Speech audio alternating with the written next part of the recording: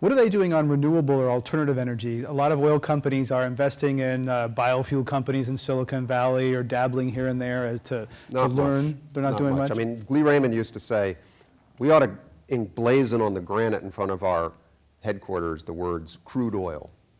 They remain in many ways proud that they are oil and gas purists. Oil in their veins. And they mocked BP and BP drove them crazy with its successful marketing campaign, building a logo that had a yellow sun and little green trim, and building a solar power plant 33 miles from Washington, D.C., which happened to be within a day trip for members of Congress to see what BP was doing, as if 98% of their revenue didn't come from oil and gas production. So, ExxonMobil said, well, at least we're not hypocrites. That was kind of their line. Other times they'd be more generous, more power to them. They'd pulled off a hard trick greening an oil company. But they didn't go down that path. And someone at BP, while I was doing this research, told me, it was he was a senior, in a senior position, should have been in a position to know. He said, it was well understood within BP that all this spending on alternative energy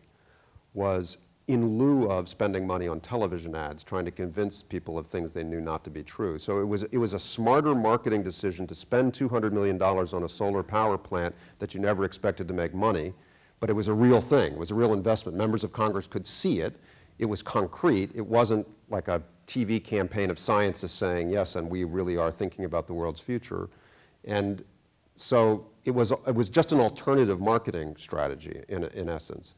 ExxonMobil eschewed that, and they also didn't see any investments that they actually believed in by their own management committee's finance standards. The one exception they undertook was an investment in algae as a potential source of biofuels.